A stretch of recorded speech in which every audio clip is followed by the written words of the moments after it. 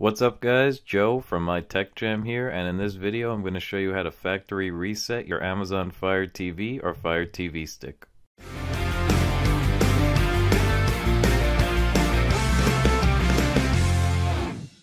Before we get started guys, remember if you like this video, hit the like button or let me know down in the comments below, and remember to subscribe to my channel for more Amazon Fire TV tips and tutorials.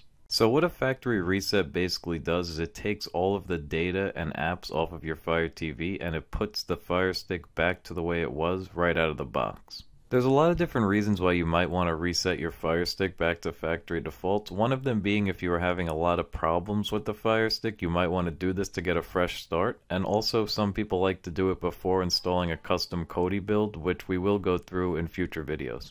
The process to perform a factory reset is actually really simple. All you have to do is scroll over to Settings on your Fire TV, then go over to Device,